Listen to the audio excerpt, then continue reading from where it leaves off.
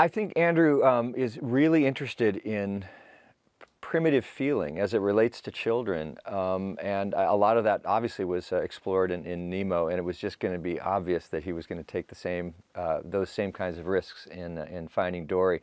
So it's ironic that a movie about a fish, some in fish tanks and aquariums, have just such a huge, wide range of emotive possibilities, from the hysterical to the deeply profound and primally frightening.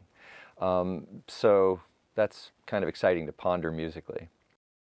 There's so much information that goes on in an animated movie, and as a composer you see a lot of it along the way, but typically never a finished product. So it's always remarkable when you get to the end of the project to look back on it. So a lot of the initial discussions were about story and about feeling, about how the movie was going to be different than Finding Nemo and how it was going to be similar. Obviously characters are similar. But I think with Andrew, you just kind of you get in the trench and you start working. He's a real worker. I don't think anyone works as hard as him. I mean, we all do in our own ways, but no one with such a reach. And it was just clear that he was going to be just as tough on me as he had been on Wall-E and Finding Nemo. And I'd have to bear out my ideas. What's there in this movie is so broad-ranged in terms of humor and in pathos that you just want the music to be helping that happen.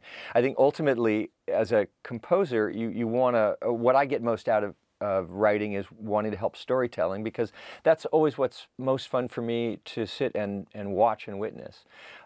So if there's sadness, I want to bring that sadness out, but I don't necessarily, again, want to re-describe it. I just want to underline it. I want to make it more of what it is, if that's the appropriate thing to do. Sometimes you want to leave it alone and let it be sad on its own. So it really is a case by case.